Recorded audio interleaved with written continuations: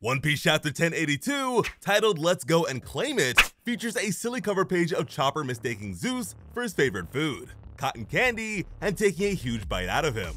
This is the second silly cover page recently to feature Big Mom's homies. With Chapter 1079, we saw what looked to be like Prometheus watching Luffy. And this time, he's checking in on Chopper and his old buddy Zeus.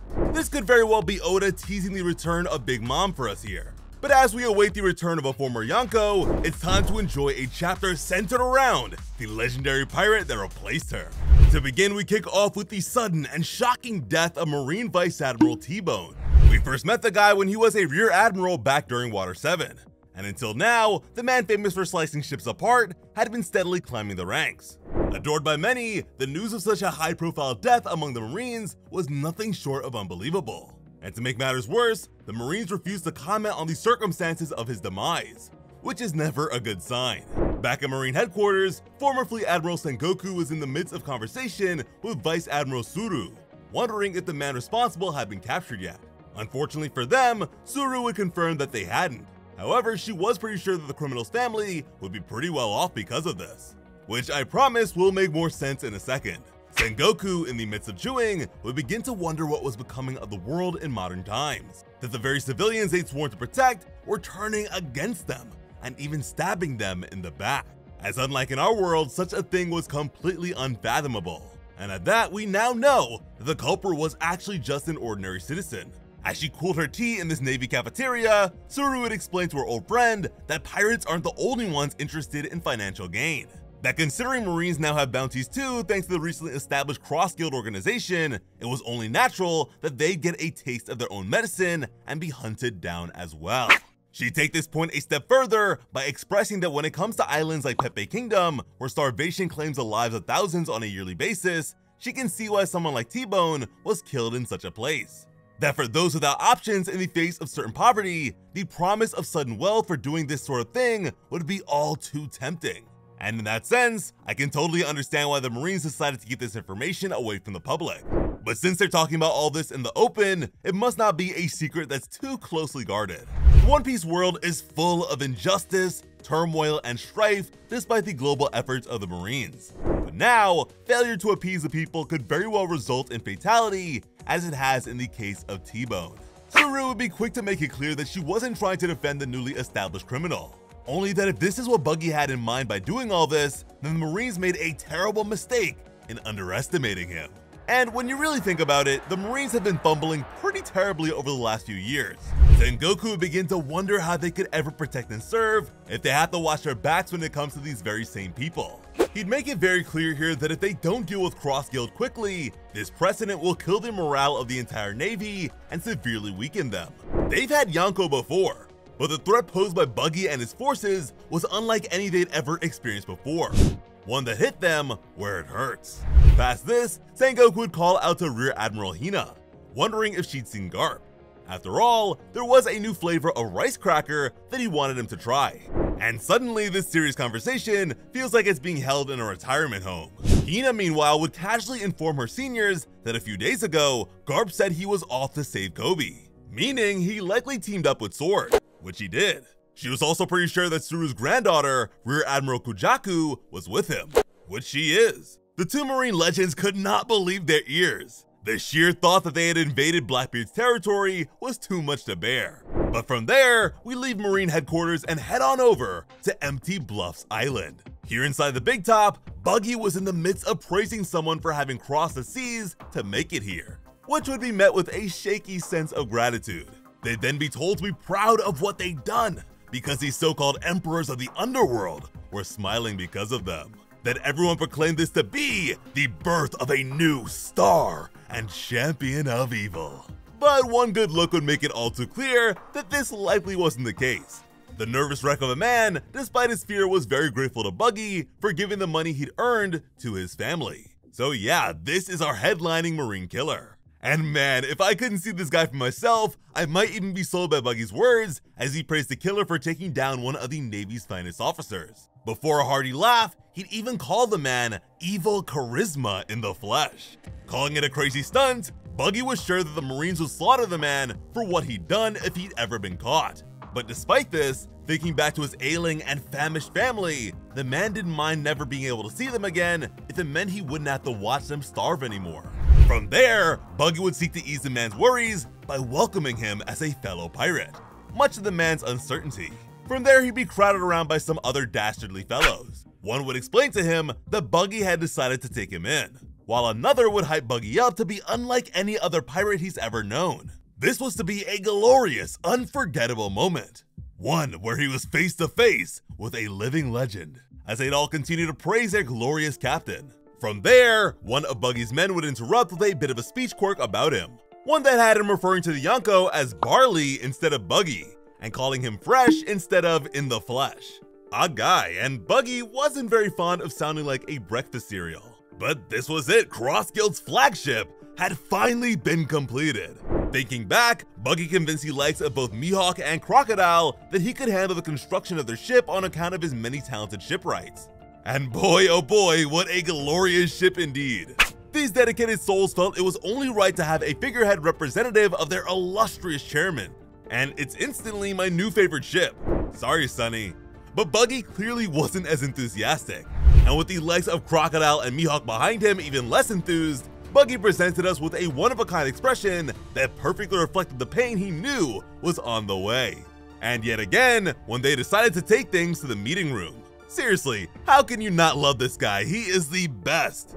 A celebration would be held for the unveiling of this marvelous vessel, as Cross Guild's leading faces convened inside the meeting room where Buggy's cries of pain were all too audible. Inside, as Buggy's severed head hung from a hook that wasn't Crocodile's, the very same sand user would declare that public awareness of their organization was growing as intended, with the Marines finally beginning to comprehend the serious threat they pose. Buggy would call for death to save him from the pain I presume to have been entirely dealt by Crocodile, since Buggy's immune to sword attacks, and the idea of Mihawk attacking without a blade is just wrong. Anyways, Crocodile would additionally make it clear that what they needed was to have incomparable influence for them to form their utopia, allowing them to become a powerful military state. But before then, they needed to establish something, which Mihawk correctly presumed to be their overwhelming power. Something that isn't so new to Crocodile's list of desires, as one of the ancient weapons would certainly fit that description. But as these two continued, Buggy in his bloodied and beaten state couldn't help but feel that all this was wrong, and not at all how he wanted his life to go. For the sake of establishing an overwhelming power, they need to amass a surplus of what we may presume to be weapons. But suddenly, Buggy would interject with the belief that the answer was wealth. He knew himself to be out of line with these two by saying this, but when it came to amassing wealth and power, as a former member of the Roger Pirates, these words had a resounding impact on Buggy's life and his perception of true piracy. And so despite knowing that they may very well kill him for saying this, he couldn't help but wonder how these two could possibly consider themselves to be pirates with these sort of schemes. An unbelievable statement indeed. One that prompted Mihawk to absolutely torch him by questioning what this cockroach said. But according to Buggy, they had it all wrong. From there, we get a better look at the entire room's interior, revealing this to be less of a meeting room and more like a torture chamber with 2 chairs and a table. Buggy was sure that the two men were aware that Shanks was finally making his move.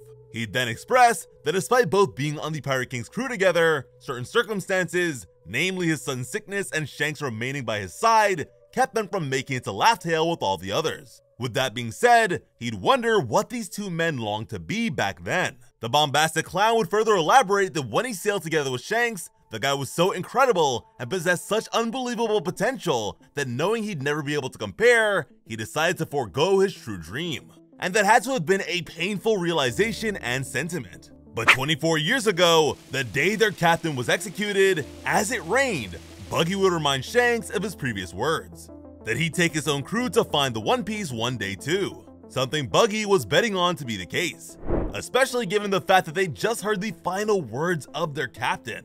But much to Buggy's shock and disappointment, Shanks had changed his mind for the time being and believed that he wasn't ready to claim the treasure just yet, despite still fully intending to become a pirate. And maybe this shift was a result of what Roger privately told him before leaving that made him cry. Regardless, Buggy truly believed in Shanks perhaps more than anyone else. So to know that he wasn't the next generation's Pirate King, he felt as though he'd misjudged his comrade. And so when Shanks called for Buggy to join his crew, Buggy was completely against it, even going as far as to call Shanks a coward, which is to say that if Shanks truly intended to live up to his presumed potential, Buggy would have likely joined him. I didn't think it was possible for me to have any more respect for this man, but damn, Buggy is really a top-tier character. Realizing that Shanks had no intention of following in their captain's footsteps, Buggy couldn't bear to see him any longer, and instead of saying such things, would remind Shanks that it's his fault he lost a treasure map, which he hadn't forgiven him for, and that next time they meet, Shanks better watch his back. If you don't remember, Buggy planned to use the map he'd found to uncover a secret underwater treasure, become crazy rich, and form his own powerful crew. He also planned on selling his devil fruit, but when Shanks surprised him, he accidentally ate the fruit, the map went into the ocean, and he lost the ability to ever swim again. These two characters have not seen each other since Roger's execution. And although he's not all that powerful physically, Buggy at the very least has a powerful presence on the world stage, so the reunion is bound to be interesting. After all these years, Shanks was finally making his move, but it was too little, too late for Buggy. He didn't know why, but some way, somehow, thanks to sheer luck, chance, or something, the two of them, as Yonko, were both on equal footing yet again. And in that case, as he cried his eyes out, Buggy made his glorious declaration that he wants to become the king of the pirates. Oh my goodness, who but Luffy has ever evoked such passion for the title but the magnificent, blue-haired wordsmith Buggy the Clown? The joy I felt reading this was almost tear-inducing. I am so happy, and it does not stop there. As he looked upon these two men, Mihawk and Crocodile, Buggy would continue to question their desires. Wealth? Power? Why in the world would they stop there when they can have it all? He then finally urged them to all go for it, to claim the ultimate treasure, the One Piece. And at this point, the two would finally arise and seek to quell this nonsense as Crocodile drew blood from Buggy with his hook as the clown shrieked in pain.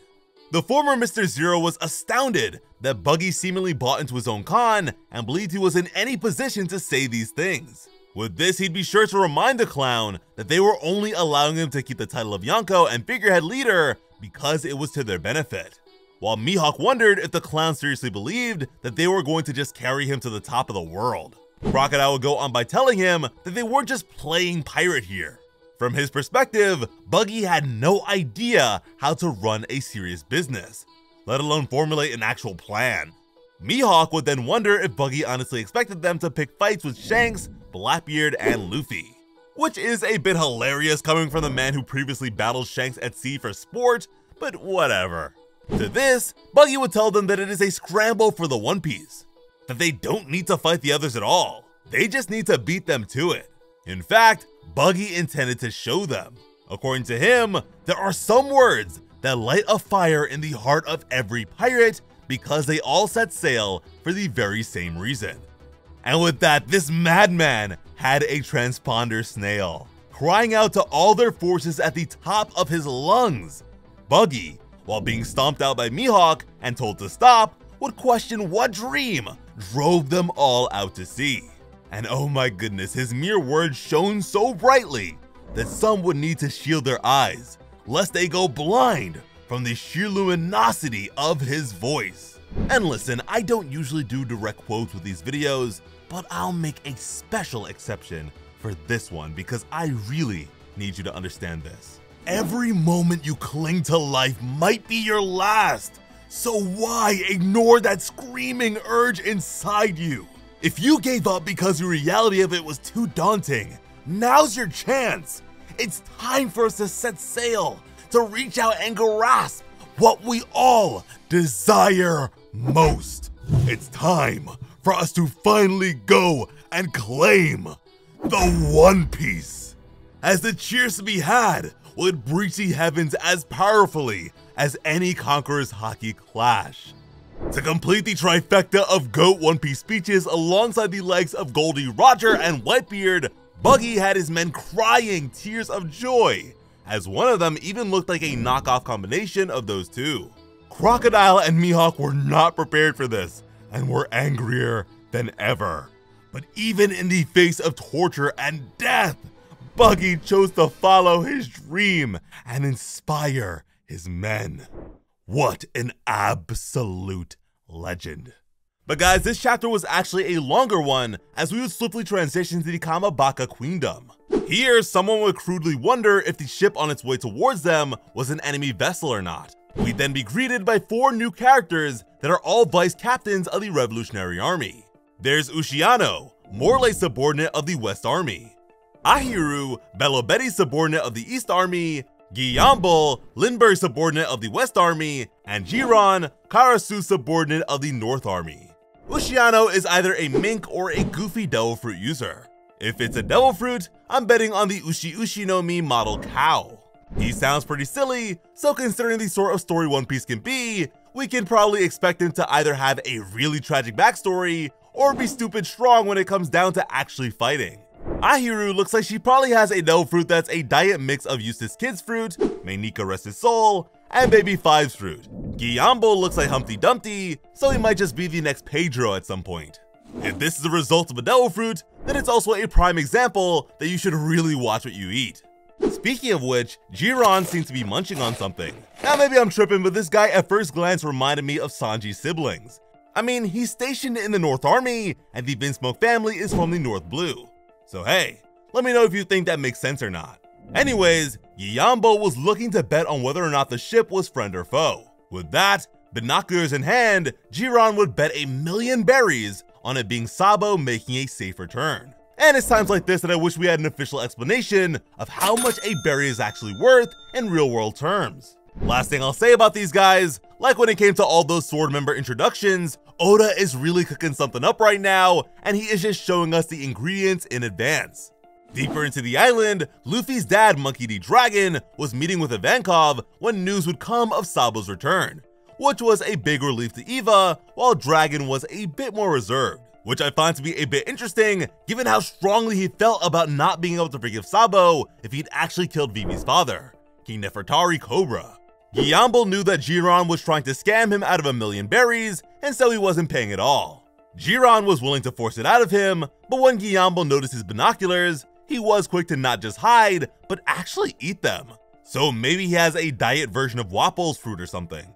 Ahiru would shut her mechanized arm down while telling Sabo that she nearly blasted him to bits, which would be pretty impressive at that distance. Sabo was glad she didn't and would even wonder if she was worried, which she was just a bit, and it looks like Ushiano shares the same sentiment.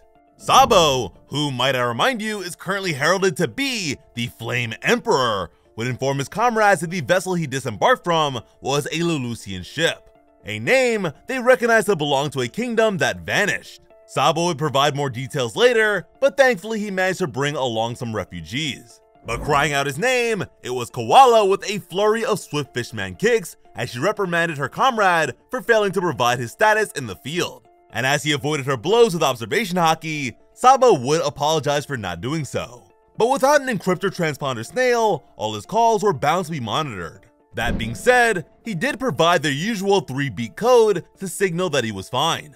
And as Koala cried and clung onto him while dragging on the ground, Sabo made it clear with a smile that he wasn't even on the island when it was decimated, which was surely a relief to Koala. From there, Morley in his flamboyant and massive style would join in with tears flooding his eyes as he welcomed his friend's safe return, much to the horror of several onlookers. Belobetti, meanwhile, would welcome the people of Lucia by calling them losers that have come a long way. And I feel like if they weren't on complete opposite ends of the spectrum, Betty and Rear Admiral Kujaku would really get along together. And hey, Sword is a pretty freestyle group, so who knows?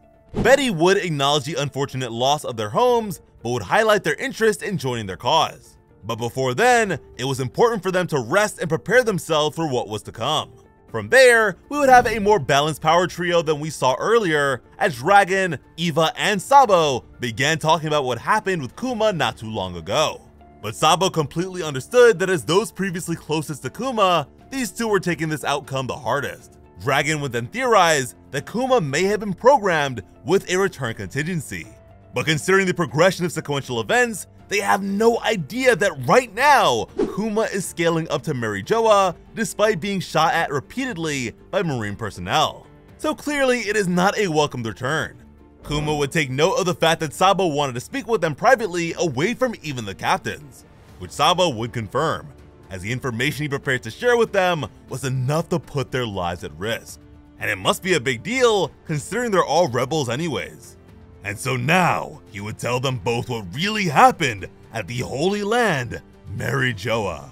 Oh my goodness, One Piece is the only series that can consistently deliver legendary chapters without even a single main cast member in sight. Because if we are immediately getting into what actually happened at the Reverie, you won't want to miss it. In the meantime, go check out our video on the top 10 strongest Logia Del fruits in One Piece history.